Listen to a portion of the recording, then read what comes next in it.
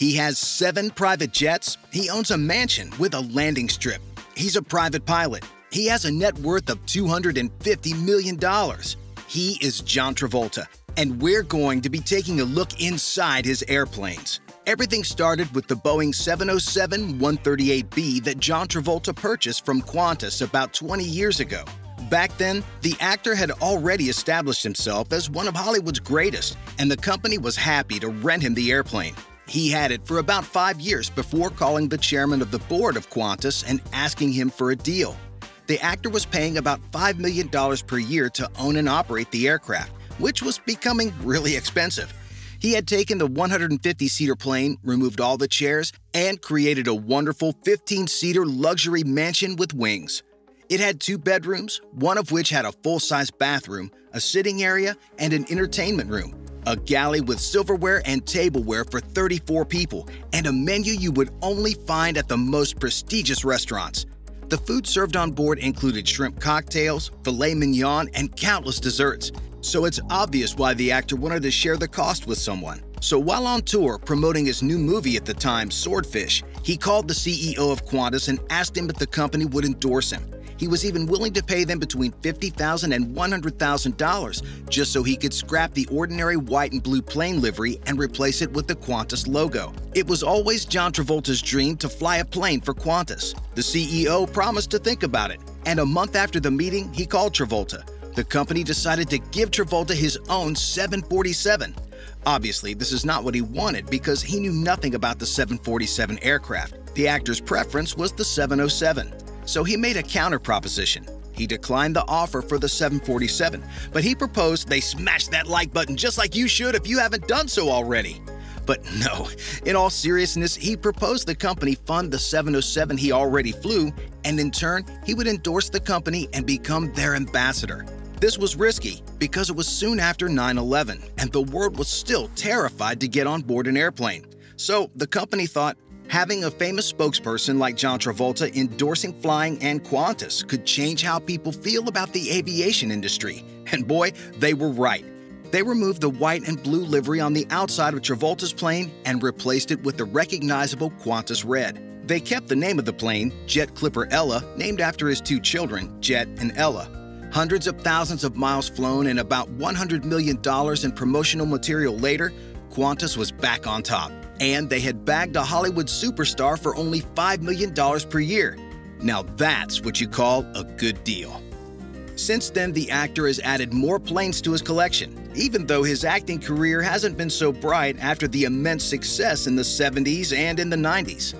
This year, John Travolta posted a video on his Instagram account informing his fans that besides his 707 and 747 licenses, he has also received his 737 license. I just received my 737 license, and it went very well. So just sharing my moment with you. Basically, he told the world that he could fly 3 different planes without a problem. Speaking of flying without a problem, here's the actor taking off from Georgia and going to his home in Florida.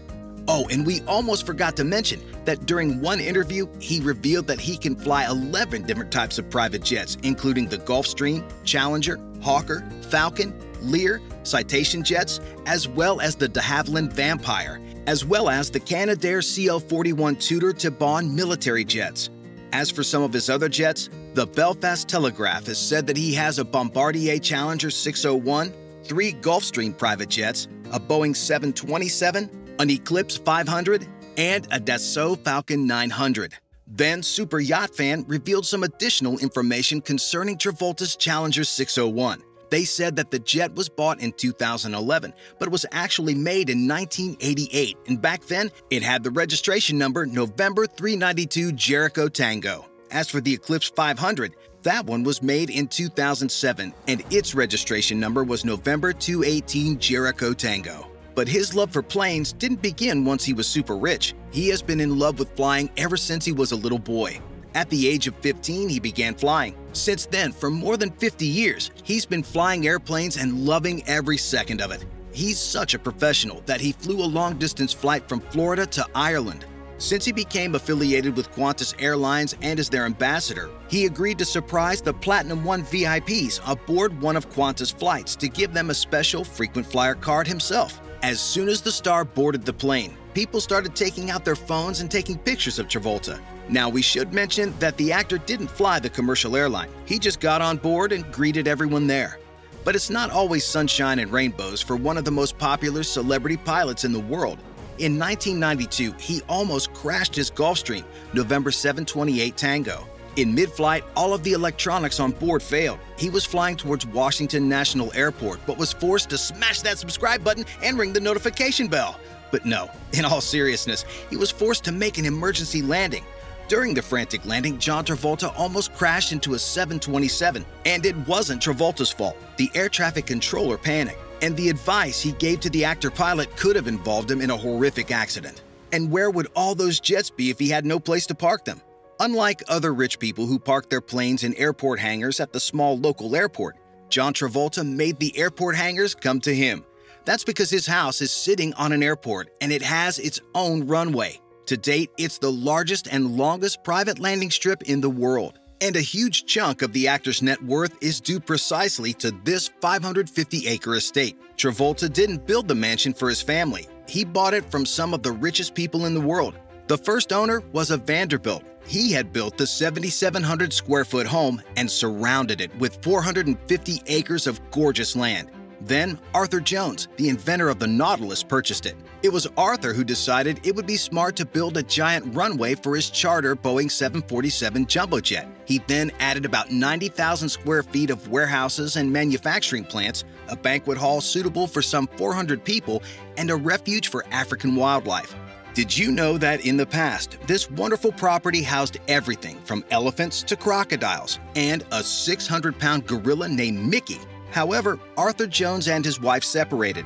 Arthur then decided not only to sell the property, but to also make it into a community of houses where wealthy individuals could buy a property and have access to their private runway, reaching a length of 1.5 miles or 2.4 kilometers. And it's this that attracted the Pulp Fiction actor and his wife. The Jumbolair aviation estates situated on Greystone Airport were meant to have 38 homes. When Travolta bought the property, 21 lots had been sold.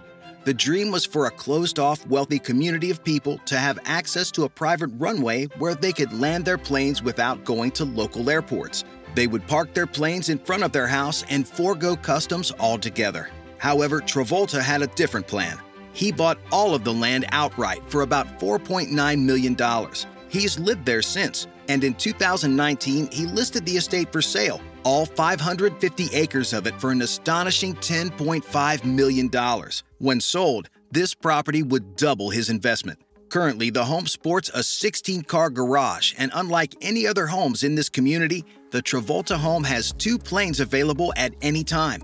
Travolta's dream was to have a plane parked and waiting for him at all times. This way, he could take his wife out for dinner anywhere in the world. Well, to make this dream a reality, the couple hired architect Dana Smith to lead this project. They also hired a design team from California headed by Sherry James. The house's architecture is not modern. Travolta said it's more of a mid-century themed home. And at the front of the house, there's a vintage Thunderbird, which makes it all the more authentic. To build the house alone took them 2 years. But the total construction time of this masterpiece took 6 years. That's why Travolta and his now late wife Kelly Preston moved into the guest quarters for the next 4 years and supervised the building of this mega mansion. This goes to show that dreams do come true, people. Bye for now.